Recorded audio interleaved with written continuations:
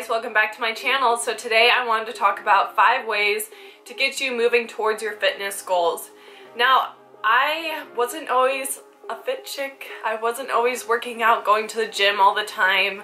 I originally started out just as an athlete, so the weight room to me was super intimidating, and gyms in general were really just not my thing.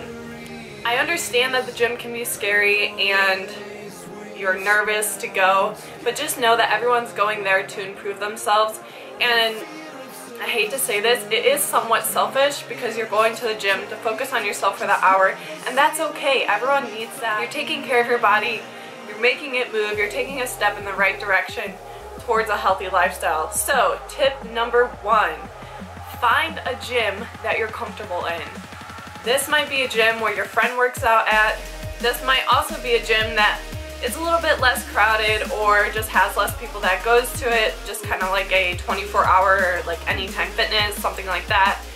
Find somewhere that you're comfortable, because if you're not comfortable, you're not going to keep going and have a good workout and stick with your schedule.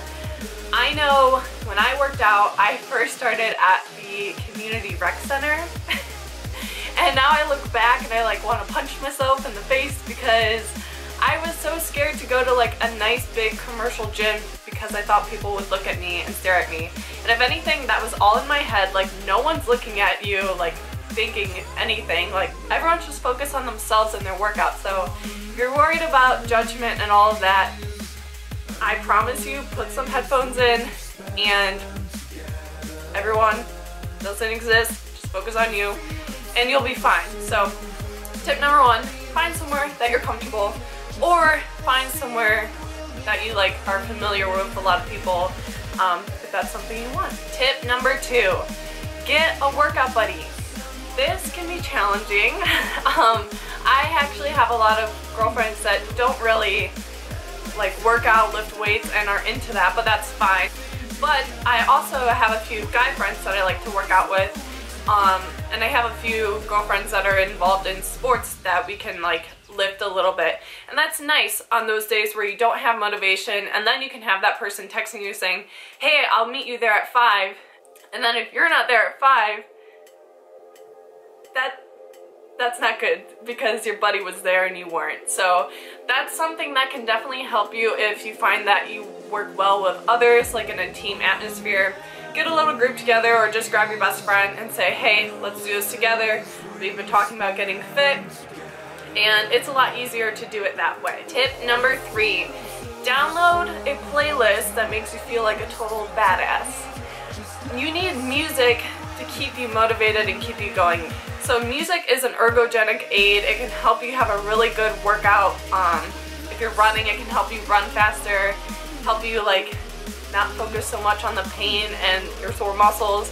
So that's something that can definitely help you. And I find that music, especially if it's like a really good song and it's like making me feel good, it just boosts your confidence. So that's something that I recommend if you guys are trying to hit the gym for the first time. Tip number 4, go workout clothes shopping.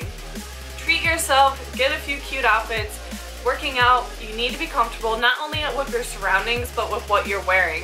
So get a few outfits that you feel good, confident in. And there's definitely a lot of affordable places to get some workout clothes. So Old Navy, Forever 21, TJ Maxx is another good one. Marshalls, Target. There's so many places where you can get cute workout outfits. If you're going to work out, there's probably going to be a lot of mirrors there just because gyms have a lot of mirrors. So if you're wearing something that makes you feel cute and confident, it's going to just help boost your mood and help you feel good. So there's a lot of mirrors. Get a cute outfit. If you're feeling the outfit, you can take a few pictures. That's fine. That's fine. No judgments.